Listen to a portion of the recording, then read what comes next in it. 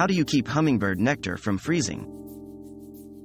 Wrapping the reservoir of a hummingbird nectar feeder with bubble wrap or other insulation can help protect it from freezing. Cover as much of the bottle as possible but don't block the feeding ports.